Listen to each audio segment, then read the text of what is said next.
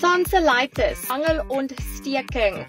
That's the first tonsils, is your first defense against things attacking the body. Just giving it, making them the problem isn't really the problem, isn't solving the problem. It's the pathogens that is attacking the body that is causing the problem. My kid had exactly the same.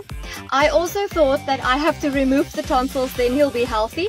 And then I started boosting his immune system and boosting the pathogens, or removing the pathogens, so that his immune system can attack back whatever is attacking him, and he's healthy.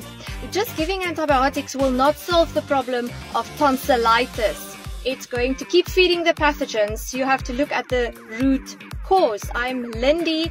I help you to do a pathogen scan. I'm a bioresonance scan therapist. You send me a little piece of hair or nail because I work remotely only. I'm in my car because I have kids at home with me all day.